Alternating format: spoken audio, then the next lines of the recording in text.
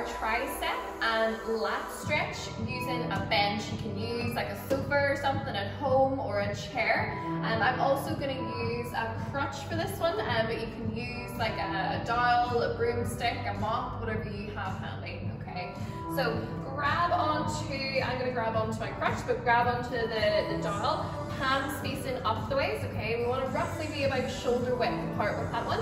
And we're going to place our elbows onto your bench, your chair, whatever you're using, okay? And we want to just let our chest press through, okay? So here we're just getting a little bit of length through the muscles, in through our triceps in this position. We can then bend the elbows to bring that dowel towards your back. In that position, you should get a nice stretch just in those muscles. Once you're there, I want you to take an inhale, kind of close your ribs down. Exhale, sort of try and stretch and ease into that movement a little bit further.